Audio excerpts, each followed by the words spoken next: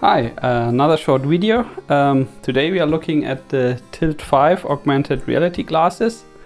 I backed them when the Kickstarter campaign was running, and a few weeks ago they finally showed up, and I thought I'll give you a quick overview. There are already a few videos out on YouTube, like from Dave from EAV blog and so on. So I tried to make that quick and focus basically on my impression how that looks like. So let's open up the box, have a quick look at the content, and then I try to record video through the glasses and hope that works and you get an impression what this thing can do.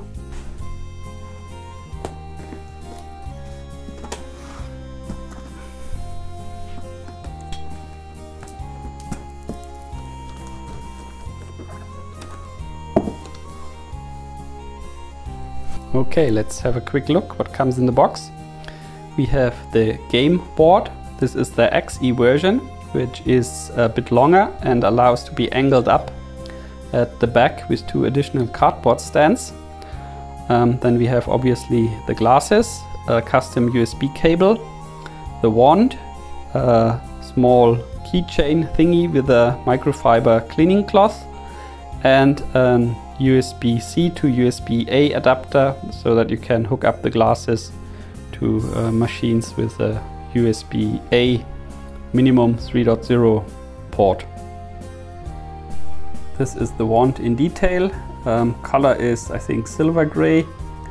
It's very close to white, so it's not anthracite colored. So it's a very pleasant color. I think I'm happy with my color choice here. Okay, what do we have? Joystick with button 1, button 2, pairing button for Bluetooth, normal controller buttons like in any other gamepad, X, Y, A, B. On the back side we have another fire key, and I think maybe the tip of the wand has an infrared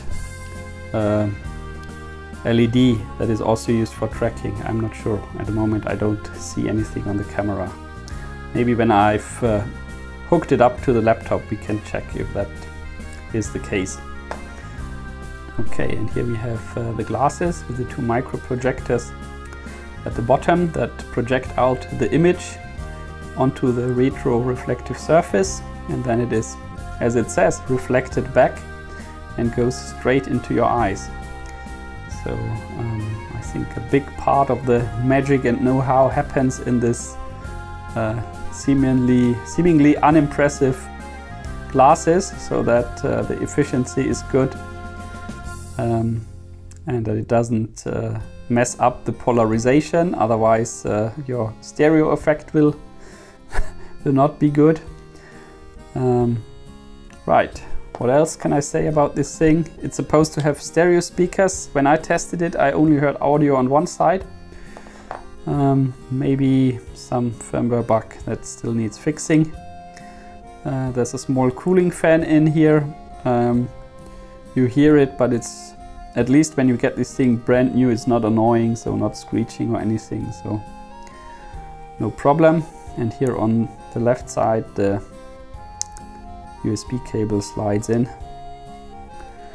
Right, so I myself wear glasses, so I have to wear glasses on top of glasses, and that is not very convenient. So maybe I think in the Discord forum of Tilt 5 I already saw people who have replaced these nose pad thingies with some different version that works better with glasses. Maybe I have to try that as well.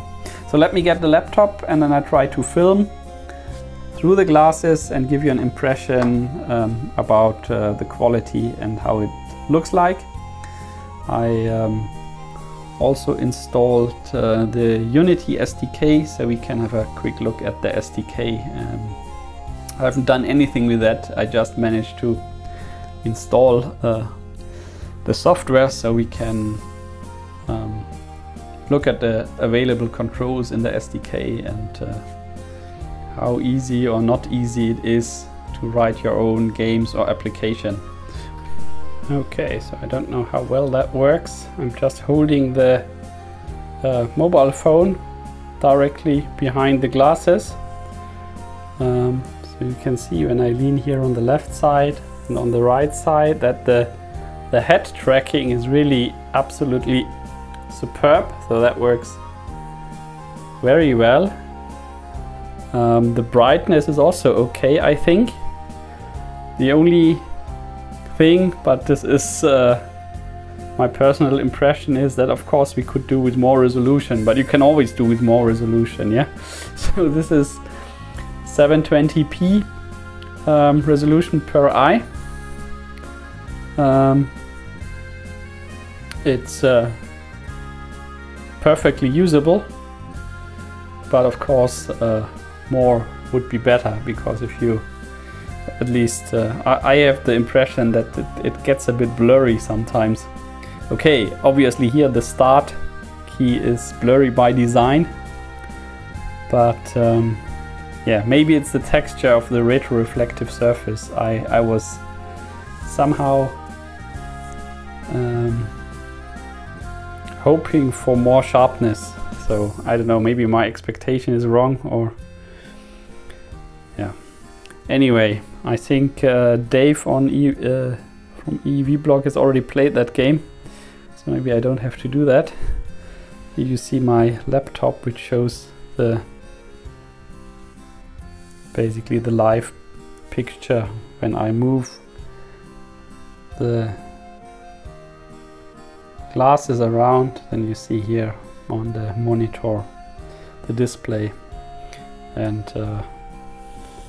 yeah, I think the resolution that it asks you for when this demo starts, that's the resolution on the monitor. I think the glasses are always using 720p resolution, so that's a bit misleading to you know, ask the user to select a graphics resolution. Somehow you expect that it impacts the projection, but it doesn't. Okay, so that is the one demo. I don't know, I think I have one arm. I'm lacking one arm in order to play this now and show you, but I think yeah, I think you already get an impression here when I'm moving around here, how the head tracking is really absolutely flawless.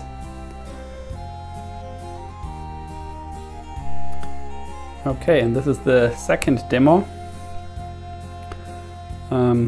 And you can see this game or demo was not optimized for the XE board size, because when I move my head up, you see how the projection more or less stops, or the field of view stops, so it's not really designed for the big board. Another thing that you can see is when you go closer, then obviously the field of view gets lower, but your projection area is concentrated on a smaller area, so you basically can get closer to and then you see more details, yeah. And if you lean back again, then the available resolution of the projectors have to fill the complete game board, and then things get a bit blurry. So if you are used to full HD or 4K gaming, then this might not be what you expect. I'm not trying to, you know, diss or complain here, because I mean it's a freaking miracle designing a 720p micro projector and doing stereo imaging here, but I'm just saying, yeah, if you're used to full HD or 4K, then this will maybe not be up to your expectations.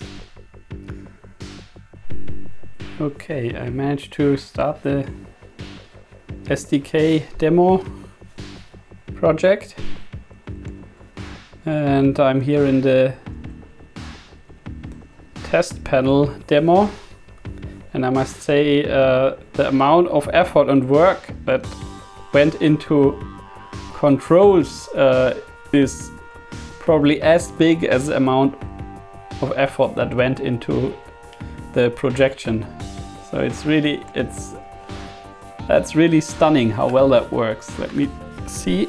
Again, I'm running out of hands, but here we have the wand, and as you can see, this yellow ball is attached to my wand, and you can basically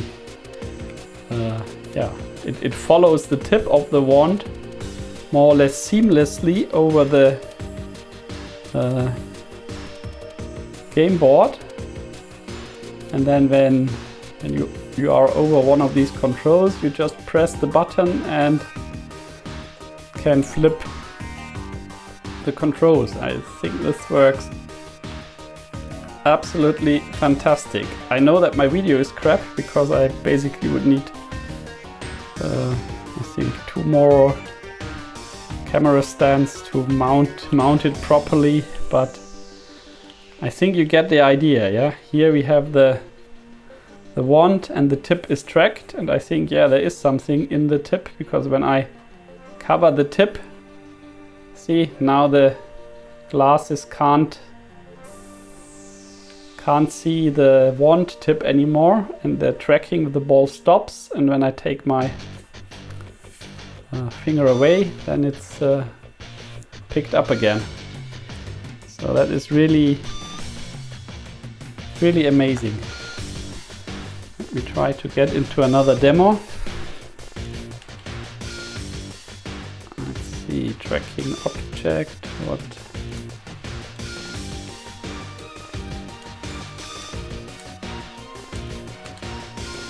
So basically this demo shows all the different ways you can control the scene and can put a custom UI in your game.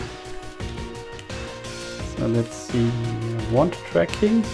Yeah, that one is also very impressive. You know, basically the same principle. We have a ball attached to the tip of our wand, and then you can basically hit the ball like you're playing, I don't know, drums or so. Yeah, you see, you can hit these demo balls and they change color. It's really it really is a lot of fun. I think all the UI controls work absolutely brilliant, so game designers can really do some nice stuff. And also here those demos work much better than the 3D adventure, because obviously, yeah, this is geometric shapes, and it doesn't really matter if the resolution is not super high. And if you're wondering why the color sometimes looks odd, that's just me filming very crappy. So when I get the angle wrong, then sometimes you get here a rainbow effect. That's just because I have a very, very bad way of filming this. Okay, so I think now I would need some tips. What is a good game for this system? What I should try? Usually enjoy, adventure or point and click things, but I think those might suffer from the resolution problem again. But yeah, right. I think we wrap it up. This video, after I've cut it, is probably already over 10 minutes long. But I think you got a first impression. But yeah, so the summary for me. Graphics resolution could be higher. Maybe in a few years we will get full HD micro projectors. Completely understand that we are already at the limit of what can be done today. And the controls and the work that got into the wand and the GUI is absolutely amazing. So really, that will be a lot of fun to play games where you can use the wand to control the game board. Okay, so thanks for watching, and until next time. Bye!